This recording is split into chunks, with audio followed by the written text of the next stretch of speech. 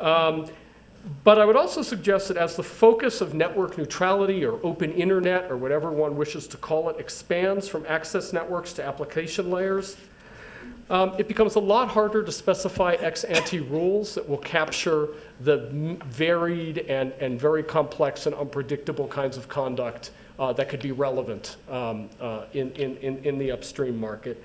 And so some kind of shift towards or inclusion, certainly, of more active ex post enforcement in this area will be necessary.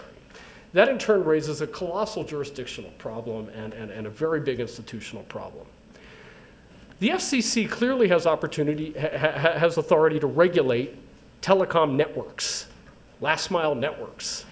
They can reclassify them and classify them as they like. They can regulate them, and they can regulate in an ancillary matter issues not strictly within the FCC's purview, but which affect, to some degree, their ability to regulate these things core within their jurisdiction.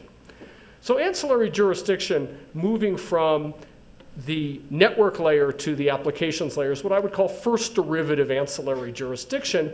You'd think this was something that was well in hand for the FCC, but anybody who has followed the BitTorrent case and the wonderfully presented argument by the General Counsel of the FCC before the DC Circuit very recently that the Commission should have this first derivative jurisdiction knows that they're likely to be denied this jurisdiction by the Court of Appeals. And so ancillary jurisdiction is probably fairly limited for the Commission.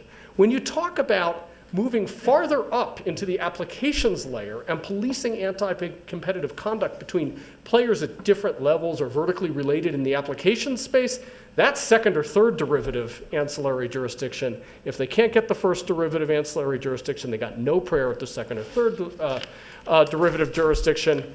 So we need a policy change. What's that policy change?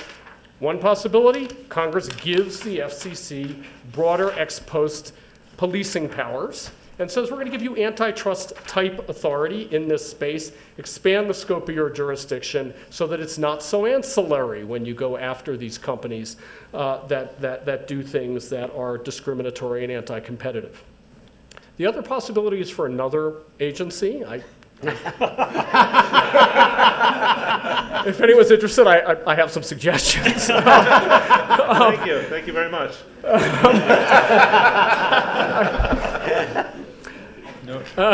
No power grab here, Howard.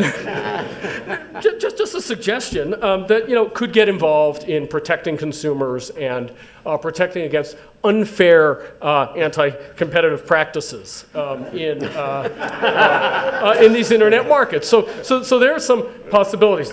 Section 5. So sorry, Carl. But I think this is also a tall order, and that needs to be carefully thought of.